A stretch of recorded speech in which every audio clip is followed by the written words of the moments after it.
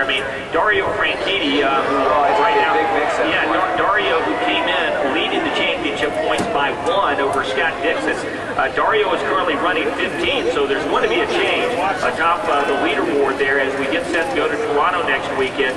Dixon came in a point behind his teammate Franchitti. Ryan Briscoe, Davey, after that crash last week, he winds up 26 points behind Franchitti and 3rd in the championship. Elio Castroneves is 54 points back, and actually Briscoe picked up the bonus point for winning pole, so he's only 25 points back.